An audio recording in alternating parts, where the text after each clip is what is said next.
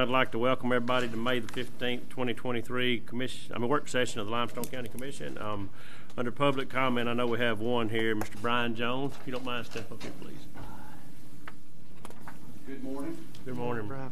In front of you, you're going to see a packet we brought this morning. It has two price quotes, prosecuted by Carpel and another one from Spartan Technology, and also the approved abatement strategies. The county has received approximately $300,000 from the opioid settlements. On page 7 of the abatement, it lists the law enforcement option that we can spend that money on. We're requesting a one-time appropriation of $100,000 to purchase the software. If you look at page 12 of Carpel, their price quote is in there. And then on page 7 on Spartan, both of them are pretty close in range. Upfront cost is right at about $75,000 for Carpel and about $60,000 for Spartan. We actually are preferring Spartan. It has to do with the discovery portal as to how we send the information to the defense lawyers. We're in a situation right now where the grand jury software and the case management software we currently have is failing. And for instance, the last grand jury, we had a problem where the software was switching the defendant's name with the victim's names, and we caught that pretty early on and had to continue quite a few of them till next week. One of the things in this one is, as I've explained before, the way we're funded, we started the fiscal year $600,000 upside down, and all the money that we're generating is going to operating expenses and payroll. Part of the money that's coming through, part of these settlements and everything, is this money is coming to the counties to help us address the opioid addiction problem. As you watch on the news, you see the issue of fentanyl. The fentanyl is replaced meth, it's replaced cocaine. Most of the cases we're coming in now have some type of fentanyl connection. And one of the big things, not only is this grand jury software going to help us our day-to-day operation, it's case management software, but it also helps us track the kind of cases that are coming in. So that way, if there's a particular grant that the county needs to apply for, we'll have the data to do that. In the opioid lawsuit, one of the biggest problems was the fact that the state came to us and said, we want you to tell us how many cases are pills, how many are fentanyl, how many are that. We couldn't do that. And other than go through 2,500 cases a year, one at a time to see where they are. What this software does is it basically runs the operation, it runs all the case management, it runs the grand jury, it does any type of reporting. So like if you call me in a year and say, I want to know how many fentanyl cases you prosecuted last year, I can hit a button and I can tell you in about 5 minutes. The money that's come in on this is very restrictive, and so we were asking for an appropriation of the $100,000, which will cover the software. It will cover the storage, because right now we currently are storing 10 terabytes of information, which are all the pending cases and all the new cases that are coming in.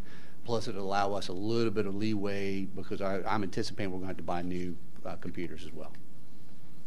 Okay. Does anybody have any questions? Thank you very much. Thank you, sir. Thank you. Ellen, do we have any more public comments? No further comments. Thank you. All right. Appreciate it. And like we've always said, if anybody ever has a public comment or anything and you can't make it to a meeting, you're more than welcome to email it in or get it in to us, and we will put it on the record that we have had public comment on other issues. So thank you, everybody. So first on the agenda will be the minutes from May 1st of 2023. Anybody got any discussion with the minutes? All right, next on here will be the claims in the amount of $1,187,663.29. Anybody got any dispute with any claim? We have no public hearings, resolutions, and orders. First one on here will be to approve a resolution providing that Limestone County participation in the July 21st to the 2023 back to school sales tax holiday. This is something we do every year. We'll do it for severe weather and other things also, but has anybody got a discussion with this? All right.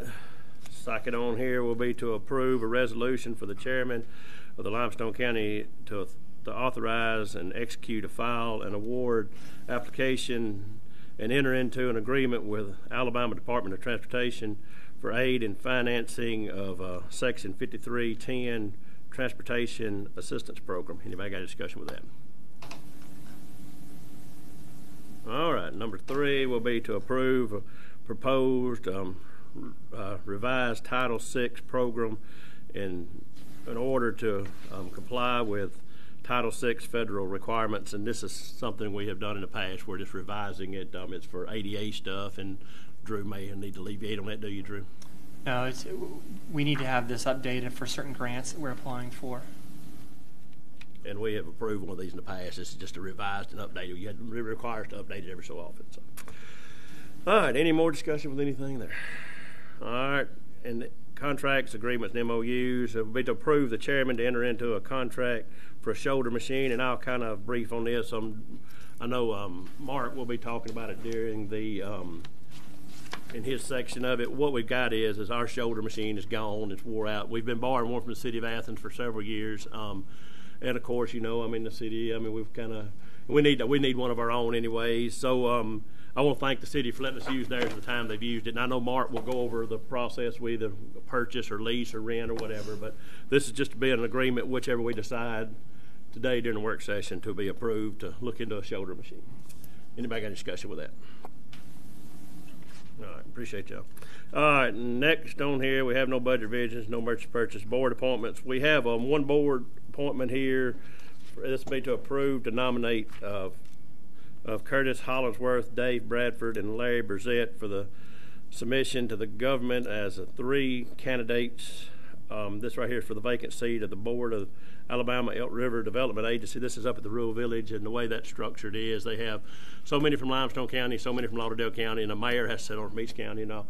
Well, Mr. Mickey Lay has resigned off the board and is moving into other options in life, and we'll thank Mickey Lay for his time on the board. And we submit them these 3 names, and they'll pick one of these 3 to serve on that board. Okay. So anybody got a discussion with either one of the gentlemen on there? And I know that this board, I think it has 7 members, I believe, if I'm not mistaken. I think that's right. It may be 6, but I know it's 6 or 7. Anybody got a discussion? Anybody else like anything with anybody on the board? And while we're on board appointments, there also is and Drew is looking at this, there's a spot on the hospital board that we'll have to put somebody on. If anybody's got any names for somebody who might be interested in serving on that. I know that Drew, they sent us a thing saying they needed 3 names, but Drew was looking to see so we got to figure all that out. So I just want y'all to be aware of that. So. All right, award of bids. We have 1 bid here to award. This is for 60 before the building for solid waste. This is from Rocket City Metals, Buildings and Carports for $66,100. Mark may want to alleviate on this, but has anybody got any discussion with it? That's just the building, no erection. That is erected. That's constructed. So that would be going on the slab that is up there. They're going to pour the slab? No, the slab that's existing. It would be. Okay. It'd be anchored to the slab that's existing. Okay. It was the slab where the old Fred's department store used to sit on. We'll be putting it on the slab where the Fred's department store sat. So, anybody got any more discussion with that? They're going to use this for? This would be a temporary shop for them. So okay. Until we do whatever we're going to do long term, this would be their shop facility. Okay. And this is a metal prefab building that can be moved at a later date. Where our goal is when we move someday, we'd love to turn this into a wash bay shed or something. Gotcha. So I mean, it's not just for this. I mean, it will be a building that can be moved and put back up at some point in time if we elected to do that, or it may be used for storage or maintenance or something after this is over with. But I mean, just temporary shop building. Anybody else got any more discussion with that? All right, personnel action, policy, and staffing. We have to approve to hire Stephanie Elkins as a government accounting position effective May 15th, 2023. And the second one will be to approve to hire Isaac Nicholson as a temporary labor and engineering department. I don't know what day he's starting. Does anybody know? But anyways, anybody got a discussion with either one of those? Mark, do you know what day Isaac is starting? Oh, he'll be starting, I think it's 2 weeks from now. Okay. I just knew it. Sorry, I apologize. He's actually a senior in high school, and he's going to Alabama for civil engineering, and so he's going to assist. Okay. He's actually going to assist in the engineering department for running rates and checking temperatures and tickets and more kind of along the engineering side of it. So he'll assist Hunter with a lot of his duties during the construction season. You know, that's a great program. I know Layla up here she came in on the kind of the co-op program, but my son did that one summer. My oldest son, he worked in the engineering department with Terry Bob doing estimates and stuff one summer. So, and he learned a lot of experience from that. And he was going to school for drafting, and he learned a lot in that. So, it's a good program. Anybody got any discussion with either one? We have several merit increases. I guess a third of the employees was hired sometime this month in times past. So, anybody got any discussion with anybody on the merit increases? And I want to thank all of the employees. You know, without them, we wouldn't make it to where we are today. So, anybody got any discussion with anybody? All right, engineer's report, Mark. Thank you, Mr. Chairman. We have 6 subdivisions for y'all's consideration today. Abbey Brook subdivision phase 2. This is a major for preliminary approval, creating 30 lots in District 2. I believe this should be the south of Ed Ray Road, west side of Meadows Road. Kennesaw Creek subdivision phase 4. This is a major. It doesn't reflect it on here, but this without your objection, I'd like to make this preliminary and final because this actually was a portion of phase 3 that was completed. And Drew and I talked about this on Thursday about the best way to handle that, and we figured making it preliminary and final, even though they built it according to the construction plans for what was approved in phase 3, but they just completed a smaller section when they did phase 3. So that's 46 lots in District 2. This is south side of Nick Davis Road, approximately 1,900 feet west of Jones Road. Big Creek Home subdivision. This is a replat of lots 6 and 7. This is a minor for preliminary and final, creating 2 lots in District 4. Alley subdivision. This is a minor for preliminary and final, creating 3 lots in District 1. Roscoe subdivision. This is a minor for preliminary and final, creating 2 lots in District 1. And Laxon subdivision. This is a minor for preliminary and final, creating 2 lots in District 2. All right. Anybody got a discussion? Any subdivision? We need to put final on the second one, right? Preliminary and final. Yeah, like I said, Drew and I had a conversation, and we figured that's probably Derek, you didn't have any today. better way. You didn't have any today? No, I slid out today. Slid out today. Okay. Anybody got any more discussion? Any one of the subdivisions? The shoulder machine, like the chairman alluded to, we included that over there to keep from having to, depending on how we decide to go, to keep from having to amend the agenda for the meeting. But the situation with the shoulder machine, our old shoulder machine, it's not really functional anymore. We have been borrowing the cities, and we are grateful for that opportunity. But we can purchase a shoulder machine like what we've been borrowing from the city. It's a demo machine, so it's about $10,000 cheaper than what would be the price if it were considered new. It is a new machine, but they just carried it and let people demo it. And so it would be $51,000 to purchase. So if we were to purchase that, there's been some, just in individuals conversations with you guys, we've talked about possibly buying that out of ARPA funds. We've talked about 2 or 3 different things, but I didn't know this was an opportunity to kind of discuss and figure out what the direction everybody wants to go. We can lease a machine that is in the lease fleet, and it's $3,000 a month, just under $3,000 a month, like $2,900 a month, I believe it is. We can lease it. We can lease it for 4 months, 5 months, whatever it takes for us to get through our construction schedule, and we can turn it back in and either lease or buy later. There is a larger machine that's a self-propelled machine. It's approximately $300,000. I looked at it, and for us to get a return on that investment is just not. It would take us about 7 years to get a return versus the output of the smaller machine. By then, we're talking. I mean, for 6 times the cost. It's just, it doesn't really compute, but that is an option as well. So, like I said, there is a self-propelled machine out there. So I was just wanting to get some of your feedback and some what your thoughts were, and then if you choose to move forward with either the lease or the purchase, then that would be the motion we'd need to make in the meeting. If we decide to strike it from the agenda, we strike it from the agenda. But that was just kind of the thoughts that I wanted to run by you. Well, I would prefer let's just buy one. I mean, if we got $10,000 off on a demo one, I mean, that would be, my theory would be that we would own it because you're going to spend $15,000 to $20,000 renting one, and we're not going to have anything to show. We're going to need another one. We're going to need it from now on. It's not like an asphalt season goes all year long pretty much, so you really can't lease it for 3 or 4 months and then expect not to need it in December if you have a pretty week there, you know.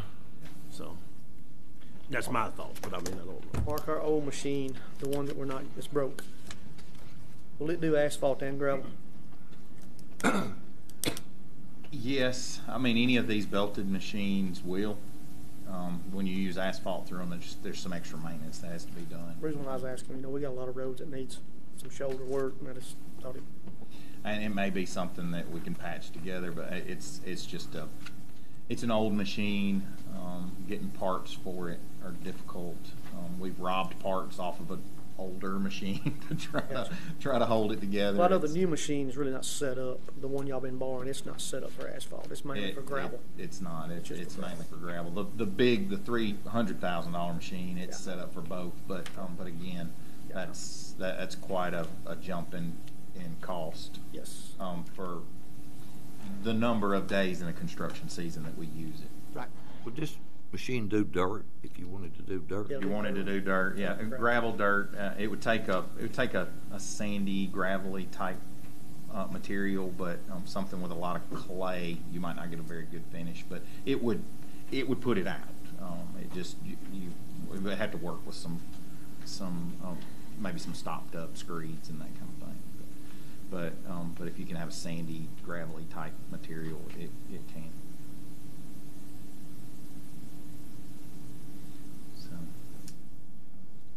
So is the thought to purchase, and if it's purchase, do you want to? I would say purchase. Okay. And then which my thought would be either ARPA or Public Building Fund would be. We'd have to do an amendment for that. I mean, we just need to know where to pull that from. But. 6 1 half dozen the other. It doesn't matter Okay. there. I mean, that doesn't matter. I would say let's just move forward and put on there purchasing one. And because if we don't do it, if we don't look at it now, the problem is we got 2 or 3 weeks before you have another meeting. We're paving today. I know we're up in District 1. We have one road that we don't have shoulders That's on. what I'm We've got to saying. go back to right now. So I mean, So we're moving forward with the paving, but we're keeping our low shoulder signs out. We're gonna have to go back to those. all right, let's just put on there. I mean, is everybody fine with putting on there just to purchase one? I'm fine with just purchasing. Okay. All right, we got that. All right, and I'll let Drew handle that there. All right. Any more discussion with the shoulder machine? Mark, you got anything else? Now, we are moving forward with paving. We're on Beat Line Road right now. We did have an issue with our milling machine last week. It was supposed to have been taken care of last week, but the part didn't get shipped out from the part supplier. So they tell us today that the part will be in. So we're moving forward with what we can do. I think we're finishing Wales Road, and then the part's supposed to be, they're telling us the part's supposed to be here today. It was supposed to have been here, I believe, last Thursday. And Friday, when they didn't show up to put it on, we were told it was because the part didn't actually get shipped. It went through, got put on their shipping docket and didn't get picked up by the shipping company. So they sent it over the weekend, and they're supposed to get it today and get it put on. So I will keep you apprised if something changes there. All right. Anything else for Mark? Anybody got any discussion? Have you heard anything on our trailer? Drop deck? No, I've been checking with them. They have every time I check with them, it's still 3 months out. Okay. So we're gonna Maybe have like our to- part. It may be like our part. That's what. Yeah, So, it may be that I have to find another option, but, that one's the state bid Yeah. option, and so trying to purchase from the state bid, but it's been difficult. All right. Thank you, Mark. All right, moving on, other business, we have to approve the designated ARPA replacement, revenue replacement funds for completion of road projects. Anybody got any discussion with that? All right, next one will be to remove the following from inventory from the sheriff's office. It's the ADE machine. I think after a period of years, they just get so old, they have to be discarded, so it's just removed from inventory. All right, I know you might alleviate more on that, but anyway. All right, next thing on here will be to amend the 2023 Rebuild Alabama transportation plan, and Mark may want to leave you on this. I think it's a project in District 3, right? It's District 3's project, which was Snake Road and Fielding Road. We're going to do Huntsville Browns Ferry Road, so it's replacing Huntsville Browns Ferry Road, or adding Huntsville Browns Ferry Road in the place of Snake Road and Fielding Road. All right. Anybody got any more discussion with that? All right, and the fourth thing on here, this is just for these next two items, just for discussion only. I know Commissioner Barksdale Bingo has asked several times about discussing the work session / commission meeting schedule. This is just time for people to throw out their thoughts and processes or whatever. I know he's asked this question. Me personally, which I kind of said this in the first, I like it would rather be in the afternoon sometimes, because Monday morning everybody's scrambling around trying to get going, but that's up to y'all. This is just food for thought. Y'all can kind of come up with some discussion or whatever. I just put it out there. I know he's asked about it several times. So anybody got any ideas or anything y'all want to come back with or anything y'all want to talk about today, we're more than welcome to talk about it. So, Well, I'll start out. I guess years ago, or I don't know how many years ago, we had the work session the Wednesday prior to the commission meeting on Monday, and I like that. It gives you time to review what's on the agenda and do any homework that you need to do.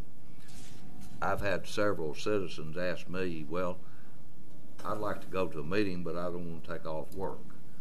So my preference would be to have the work session the Wednesday prior to the Monday commission meeting, say at 3:30 in the afternoon, where if folks want to take an hour off from work, they can do that and attend a commission meeting.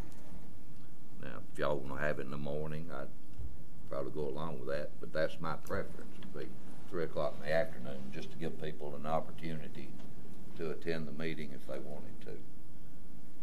That's my thoughts. like I said, this is just for discussion. Right.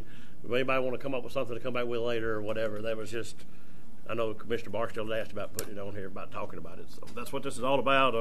Anybody else got any thoughts right now, or y'all want to think about it and come back with ideas later, or what? Yeah. Okay. Yeah. All right. All right, no more discussion with that item. I kind of got that out here in the open. The second one the fifth item on here was, I've had several people just ask this question about working 410s. I know we have got a solid waste department that's working 410s now, and with the paving schedule and stuff, a lot of them, they have asked about working 410s, and I know it's hot out there with them working and stuff. And I know that productivity time, and so that was just thrown out here for discussion.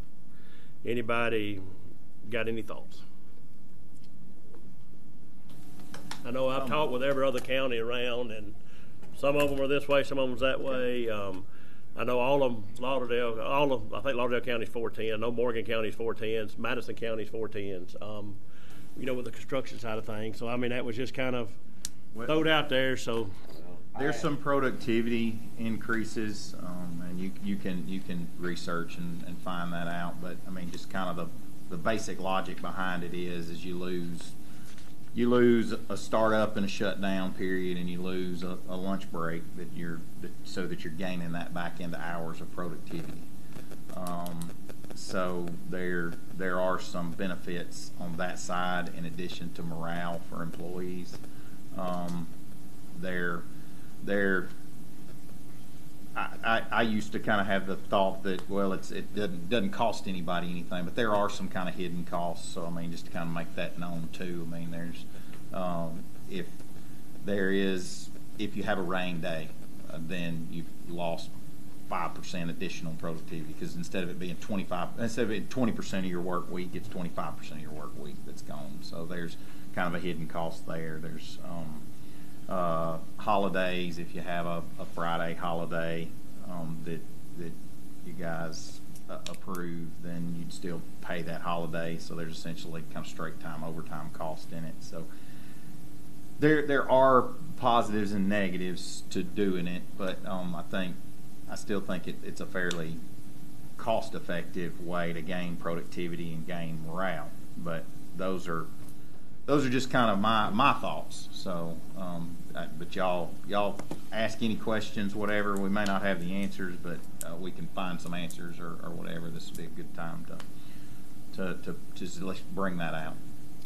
So, Mr. Chairman, you talking about 410s for in the districts and engineering, or you talking about 410s county as a whole?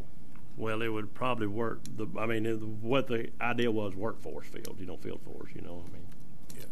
And which would be districts and engineering. Which now you could go to a hybrid. There's some people that go to a hybrid type work office schedule too. That has longer. And I know Joseph's sitting in here. There's some schedules that where people do it to where they work longer hours, and part of the shift works Monday, part of them work Friday, and they rotate it like that. There is and that way, you hear the call all the time, well, y'all close at 4:30 and I can't get there till 5. So if you've done it into where you built it into that, you could be open a couple of hours longer. It's how and there's all kind of schedules to this how it could work. It's just a conversation piece. I mean, that's what it is right now. I mean, it's I just know that there's been several people reached out to me and asked me why we don't do it, and I said, well, all I can do is discuss it with y'all gentlemen. That's all I can do. And it's a wholly discussion issue. And I know it has pros and cons both ways. It's no perfect scenario in any situation, I know in the summer it'd work good for the paving crew to get a couple more hours, but now in the wintertime, it's not really going to be a whole lot of. There will be the benefit a whole lot in the winter. We don't. Well, I know that in a previous job that I had, we worked 410s in the summer, and then in the winter went back to a 5/8. But then it actually became to where it was you could get your entire work day. I mean, once you get on site, you could work the entire period of daylight hours. So we stayed 410s through the entire year because of that. So we would actually you'd do all your stuff on the yard, gathering all your equipment and everything that you needed, and when you showed up to the site, you'd be getting daylight, and then you'd work till it got dark, and then you'd be doing everything on the yard in the dark, and then you'd actually utilize your entire daylight period. And so we found that was beneficial. So we stayed at a full 410 throughout the year. So there are some benefits even in the winter staying 410s. So you can utilize your full daylight hours.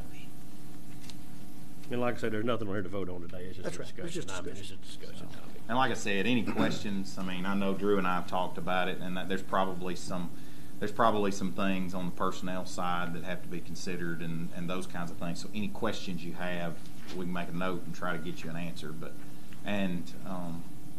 So. I mean, how they build time. We do it on 8-hour days. Your vacations to a 10-hour day. Yeah. Just do hours or something. Yeah, and what a lot of people have done in the past is you actually end up with a lot of people doing everything on Fridays, and they take a 3-day weekend or something to that effect, and they end up actually building more time than it would have actually cost them, just because they have a built-in day that they can use. So as far as personnel goes, that actually works out in favor of the employees, what I've seen in the past. But I mean, everybody figures out when to schedule their doctor's appointments and all those kinds of things, and realize that they can do that without burning time. But yeah, as far as how the time works, that's something I think Drew and I could talk about and look into so if you're working a 10-hour day, how does holidays work? How does the vacation and sick time work? And like I said, this is just a discussion. I mean, this is what a work session is kind for, just talk about things. That's right. Anyways, anybody else got anything else with it? Any more discussion? Any other questions Any other that questions? we can be researching? And I would like the 410s if we had enough people where we could, shift our off days where you covered Monday through Friday, but we shut down at 2:30 on Thursday. It's a long time to money for what pops up from time to time. So that's the only side I see to it. And that kind of goes, I didn't mention that kind of in the hidden costs. I mean, it does mean there's one more day on the weekend that there might be a call out that could be overtime. So, I mean, that is one kind of in those, like I said, kind of hidden costs. I mean, we figure 40-hour weeks for every employee. So whether they get 40 hours in 4 or 40 hours in 5, but that is kind of in that hidden cost there, to where that is one more day that you could potentially have a overtime call out. That's my thing. I just hate to be down on a Friday. But, that's just my That's personal thought. understandable. I mean, like I said, this is a lot of you I think courts got to where, isn't that right, Brian, where they don't hardly ever do court on Friday much anymore, do they? It just depends, like if we're having a jury trial roll over, but by and large, most of the stuff's done by Fridays. Like I said, this is just a conversation. This is just something that was been asked of me, and as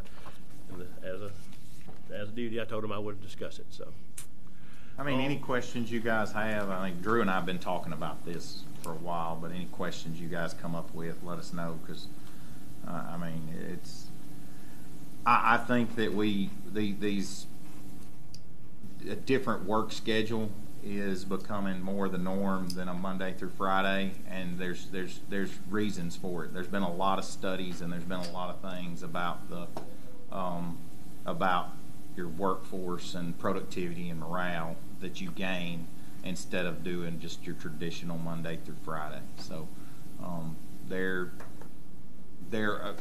are some positives and some benefits, instead of just saying, well, that's the way we've always done it. Well, you can fall back on that, but there are some positives and negatives. I mean, there are some positives of looking at a change, and this is workforce wide. This isn't just a Limestone County thing. I mean, y'all probably noticed that there's more and more people on Highway 72 on Fridays. Well, why is it that Fridays people are on Highway 72? Well, it's because there are more people that are they're doing a 4-day work week, and so there's more people with leisure time on Fridays. So they clog our roadways up, but which makes working on Fridays more difficult when you're in the road. I mean, so there are, like I said, this is a workforce wide discussion, I think, that's been going on for the last several years.